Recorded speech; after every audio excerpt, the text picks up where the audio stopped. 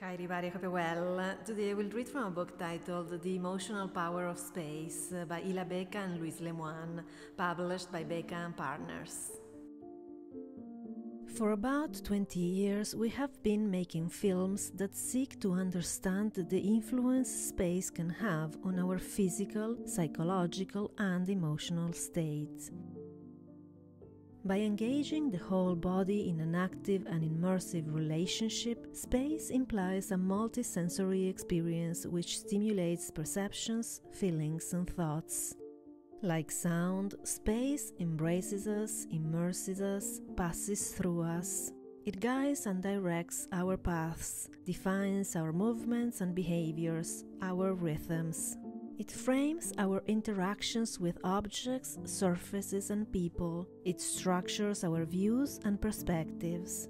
In a word, it shapes our world. But how does space affect what we feel? What triggers the complex, versatile, and unpredictable mechanism of our emotions which we can hardly control? To find answers to those questions, our main focus over the years has been to place people at the forefront of architecture's representation, shifting the point of view. Rather than approaching architecture from the distant and analytical perspective of its aesthetic, structural, or functional qualities, we have enhanced an often neglected dimension, one that is immaterial and difficult to reach, by exploring how people perceive and experience space.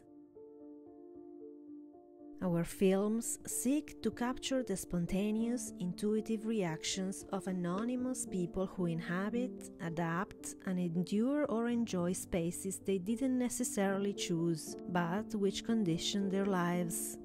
By observing how they behave and change in relation to their close environment, we have tried to translate the subtle dialogue between people and spaces to understand the underlying relations of reciprocal influence. Rather than stories of architecture, what these films tell are stories of sensibilities towards architecture. This book shares a similar aim, but for once we changed sides.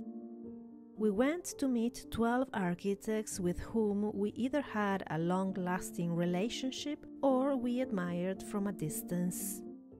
All of them, however, share an approach to architecture in which perception, sensoriality, and emotion play a central role.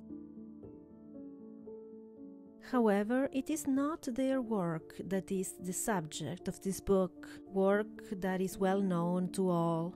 Instead, we have gone in search of a rather fragile, precious, and intimate matter.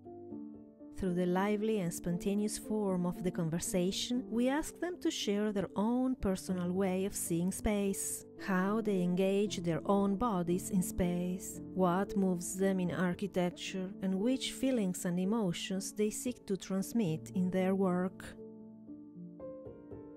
The book explores the role of the irrational, the intuitive, and the emotional in the practice of architecture. The 12 conversations that follow revolve around the tension between intuition and rationality, unveiling the role played by what escapes our rational understanding in the design of space.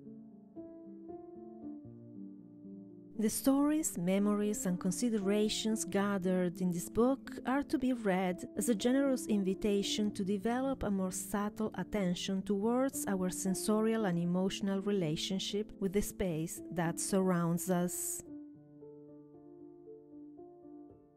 Ask for the book at your local bookstore. Thank you for watching and see you in the next video. Bye.